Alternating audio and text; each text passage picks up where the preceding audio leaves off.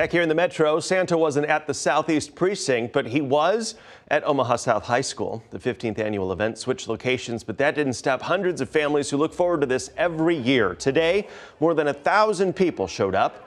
Mr. and Mrs. Claus were there, of course, along with games and music. Even some of the kids' favorite Marvel superheroes were on hand. One of the reasons I brought the superheroes here is because I want the kids to be able to see the superheroes are not just the ones that see on TV, but the ones that are here live, the Omaha Police Department. All the kids went home with a new toy from a police officer. Santa at the Southeast Precinct said thanks to its sponsors for helping with this event and all other activities all year long.